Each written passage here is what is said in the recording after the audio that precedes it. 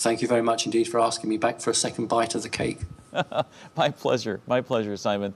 I wanted to ask you, we were talking earlier about Scotland, and you said that now that Britain has decided to pull out from the European Union, that Scotland wants to stay with the EU, and so there may be a separation of the two countries. Could you explain further, please? Because we don't hear about this in our controlled media here in the United States. Well, it's a shame because many people in the United States can trace Scottish origin. Sure. It's a very strong thing. Scotland is a very, very small country with a very small population. And it receives more money from the European Union than it pays in. So, of course, they want to stay. I don't blame them. And the reality there is that if England has now voted, as we have, to leave the Union, then Scotland is wanting to stay in the Union, so they'll have to separate. There'll have to be a vote to separate Scotland from England, and that's what will happen within, I would think, 6 months. My goodness. Now, I don't know the history very well of Scotland and England, but they've been part of one union since, what, the 11th or 12th century? Something like that? It's been a long... Nothing as good as that, I'm afraid. No? 18th century. Oh, 18th century. Very recent. My goodness. 18th century. Before that, we've always been at war with each other. Oh, okay. Well. And it was called the Act of Union. And we have Scotland, Wales, and Northern Ireland. And that made the United Kingdom. But we won't be able to call ourselves the United Kingdom once they split. And we will just be England, Scotland, Wales, and Northern Ireland. Interesting. What will happen to Wales, for example? And Wales will stay. Wales will stay because in the vote, predominantly Wales also voted to leave the European Union. I see. Interesting. And Northern Ireland, where? Interesting. Northern Ireland is actually better off in the European Union because, again, it's a very small country. But there's now calls for Ireland as a whole to unify. So to lose the north and the south and just have one island. So there are lots and lots of challenges ahead. Exciting times, Ted, exciting times. That's amazing, that's amazing. One of the things, too, that you've talked about is the BRICS and also what's happening not only, but the new monetary system. Would you like to explain a little bit about that? Well, last year, in the fall, there was an economic crash which didn't hit the West, it hit China. And it hit lots of banks that were investing in China. One of those banks is the Hong Kong and Shanghai Bank. Right. Now, they lost $3 billion in one day, which is their entire year's trading. Wow. Had they traded for the second day, it would have been total disaster. So they pulled out from trading. During that terrible crash, they went to the International Monetary Fund to ask for a bailout money. They were refused. They went to the European Central Bank, and they refused them. They then came to the Bank of England for help. They refused them. Finally, they went to your Fed, and your Fed agreed to support them. Now, we would wonder, why would the Fed support the Hong Kong and Shanghai Bank? And the reason is that the American gold is not kept at Fort Knox. It's actually kept at the Hong Kong and Shanghai Bank. Now, when America, the Fed, said it would support Hong Kong, Shanghai Bank, it gave enough support to stop the run on the bank. The reason they had to do that was, had the Hong Kong and Shanghai Bank gone bust, then when the auditors went in, they would have found there was no gold there, that America didn't have any gold, so the Fed couldn't afford for the world to know that they had no gold left. Now, you'll know, and your listeners and viewers will know, that America owes China a huge amount of money. True. And some years ago, it paid off its debt in gold bars.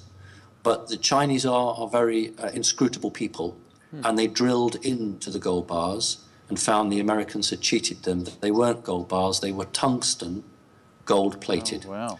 And that is why some of your bridges and your ports, Boston, are owned by the Chinese, because what the Chinese said is, right, you obviously don't have any gold in America, so you must pay this debt off by giving us real estate.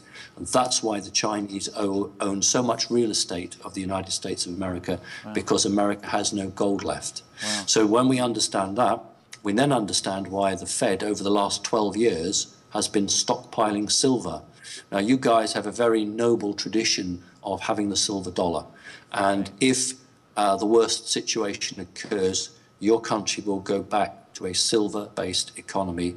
Your country has tons of silver already waiting. The coins are actually being made as we speak, because China has 1/3 of the world's gold. Their currency is called the yuan.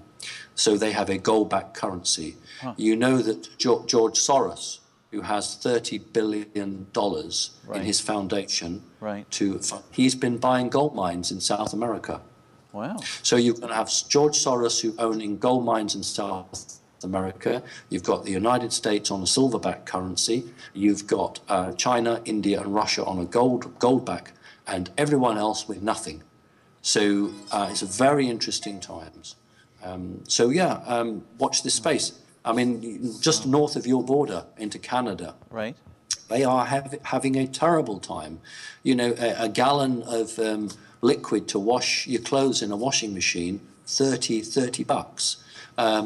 Packet of bacon, 6 rashers of bacon, $15. My God. The prices in Canada are terrible. Wow. And that is an indication of what's happening. Wow, that's amazing. Again, that's not news down here. We don't hear anything of it.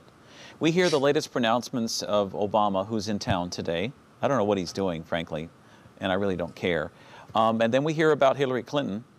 But you had some interesting things to say about Hillary yesterday on the radio show. She's not entirely human. Would you like to? I'm happy to do it. I mean, if our audience watched the first portion of our interview, they would see that we got cut off twice. I'd be very interested to see if, as I start talking about Hillary Clinton, whether they pull a plug on us again. Yeah, well, let's do that. See what happens. Go ahead. That's okay. They may be tired of doing it to us by now. Right. There are a number of people on the planet who are bloodline. Right. And bloodline has a whole range of meanings to me. And the top end of that is somebody who appears to be human, but actually isn't very human at all.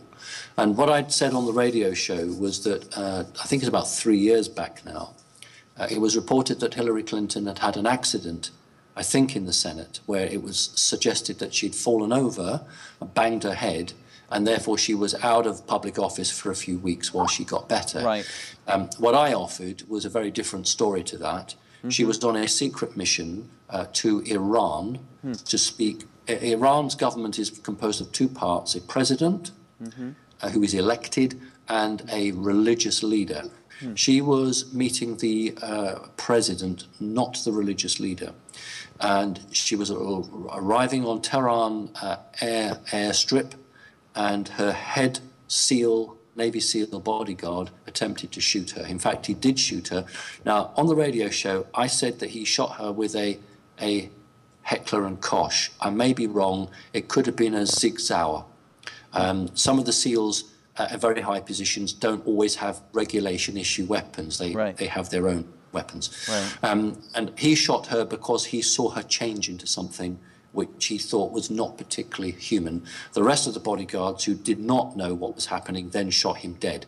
Now, if your viewers go online, they'll see that the established media reported that indeed her head bodyguard was killed, but they said it was a training accident and he died in his base. So there's real evidence of what I'm talking about. The established media will confirm that he did die, but they lie and say he died in a training accident. And I can tell you that he was shot dead because he was trying to kill Hillary Clinton. Was Hillary Clinton, did she change into a reptilian entity, or what did she look like? Well, if you were a bodyguard, right, somebody, you are going to see them at times when everybody doesn't. Right. And you will see someone when they're angry, when they're happy. And he obviously has seen something a bit scaly coming through. And he realized that this wasn't anything good. Right. and he decided that he would do something, which he thought was good for the planet. Well, that's fascinating. That's a story that just hasn't been told over here. I'm not at all surprised, Ted. Right. That's amazing. That's amazing. That's amazing. In your interactions with the extraterrestrials, have you ever felt threatened at all, or any problems with them other than you're just having interactions with them? No, I'm very, very fortunate. Many people have very bad stories to tell. Right. All I can say, Ted, is that I can only speak for the faction that I know. I can't speak for all of them. So the groups that I am interacting with have always been very careful around me. I have nothing. That's why I have no fear.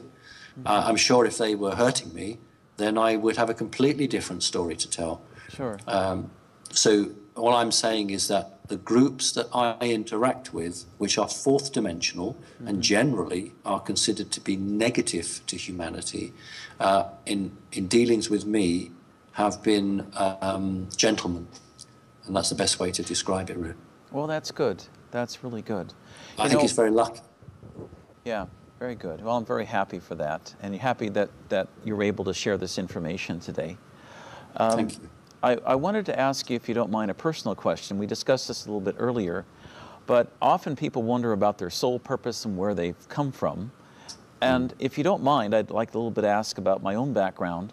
I feel a strong connection to the Pleiadians, but was wondering if you might have any thoughts on that. Well, I'm happy to do you a very quick reading. You see, you shouldn't tell a psychic anything. You should wait till the psychic tells you, and then you could confirm whether it's right. All right.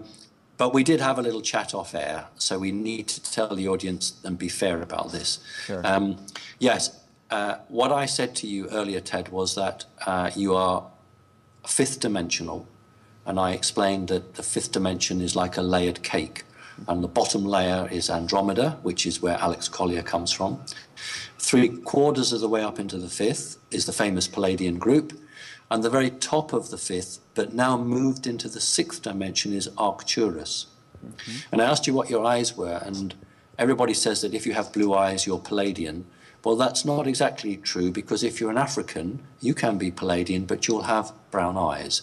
But others in the fifth dimension have blue. But you are an interesting case, Ted, because you are higher than the fifth, and you clearly decided on a mission on this planet, and the best place to learn to survive is the Palladian group, and you incarnated into a Palladian body, and you spent a great deal of time there while they trained you to survive and understand. That is why you have a strong connection to dolphins and whales and the oceans, and you have a strong right and wrong. You're very strong about what's right and what's wrong, and a very strong personality, great strength and great belief in the right to life. And truth. Truth is very important to you. You gain those in the fifth dimension with the Palladian group, and then from there you missed out the fourth dimension entirely, and that's interesting. And you came straight here to Earth, third dimension. We haven't got time to talk about your past lives, but what I need to say to you is that when Source, God, whatever you want to call this creator, when that created you, you were actually higher than the fifth dimension. So there is a long history to you, which I'm not going to give away, because the bad guys will be watching this, just as many good guys, and we don't want to help them out too much. That's fine. Well, I just was curious, and I appreciate you so much for sharing this. It's a pleasure. What do you see for the future of humanity, Simon? Do your friends tell you? Are you able to access what things may happen in the future? The people, they're people to me, but they're not people. They believe in free will. The Mantis believe in free will. The Draconis do not. The Mantis say that there is a plan that's been drawn out for humanity, but it is the humans who create the plan through their own decisions and their consciousness. I give you an example. think of a corridor. I hope that's a word that you understand in your country. Yes, of course. Yes. Okay. Well, I'm not sure. Okay. I say a tap. You say a faucet. Oh, I that's say true. Yeah. trousers. You say pants. I have to be careful. That's fine. Right. So think of a corridor. There's a wall on the left and a wall on the right. Okay. Humanity has to walk forward. It's got no free will. It has to walk forward. But it has free will, whether it walks by the left-hand side of the wall, whether it walks by the right-hand side of the wall, whether it walks slowly or fast or runs. So it's not true free will, but it is free will in terms of our own individual choices. Interesting. And the point here is that if humanity wishes to come out the other end and to create a better life for itself, it really can. Wow. So that's the message. That's a beautiful message, and thank you so much for sharing that. Do they visit you? You're still interacting with your extraterrestrial friends now, I assume? Yes. Indeed. Do they visit you in the physical form, or is it more in the astral plane during the dream state? Not during dreams. It's when I'm awake. Okay. That's the point. I don't have. I've had one UFO dream that I remember in all my life. Mm-hmm. It's what will happen. I will get a visit, and then there'll be a bit of missing time, and then within 2 to 3 minutes, I'll get the memory back. Mm-hmm. And this is during the day. So most of my visits are during the day, not during the night. They will arrive physically or in the energy form. If they arrive physically, then there's a problem because they can be detected by Earth-based defenses, also by other alien races that they might be at war at.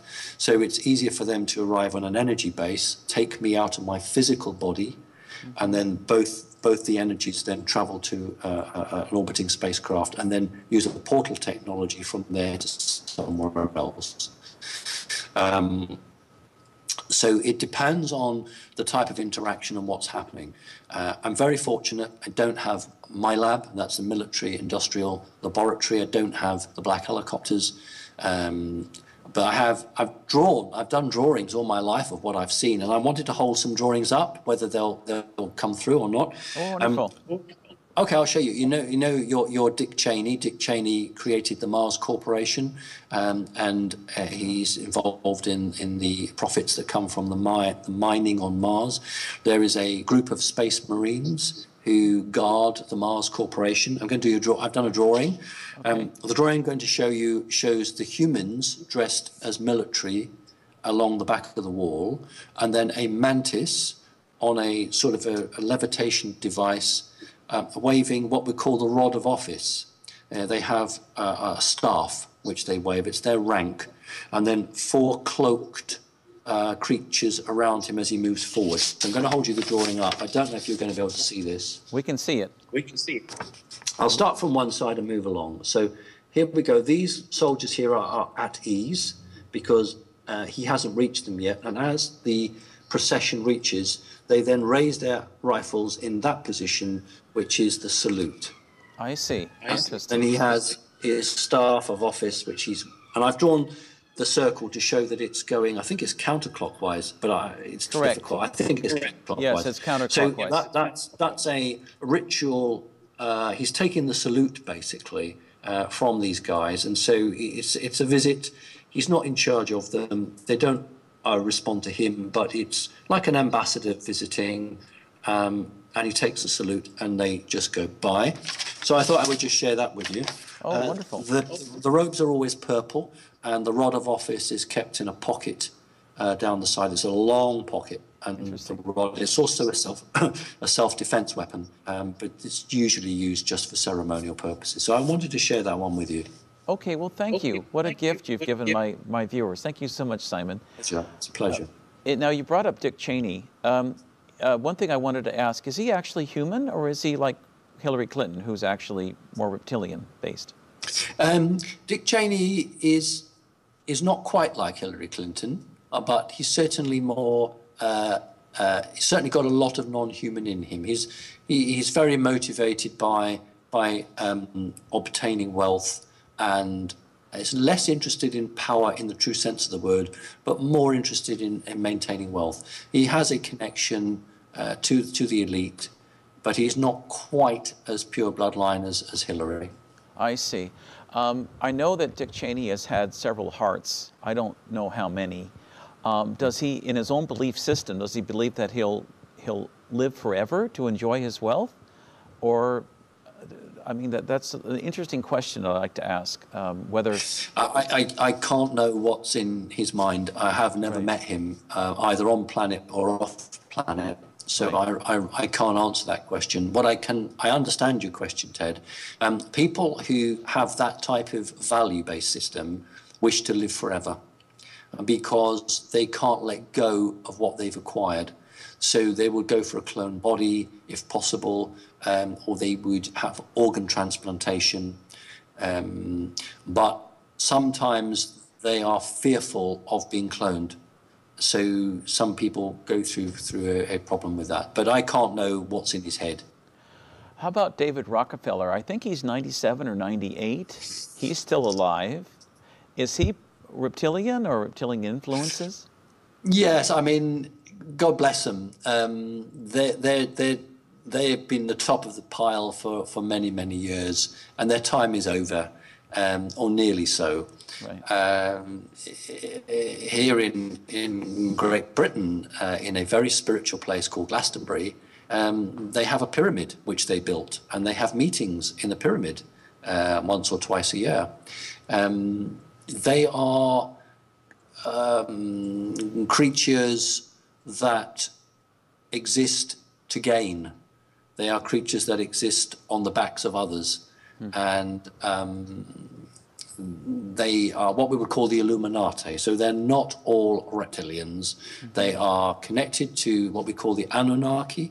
They are a mixture of human and reptilian, and some of them are just pure humans who are bloodline, and you know are utilized to play the game for the gain of those groups. If you think about Adolf Hitler and who Adolf Hitler's real father was, that perhaps then gives a very interesting understanding of how people can be used and changed. Interesting, interesting.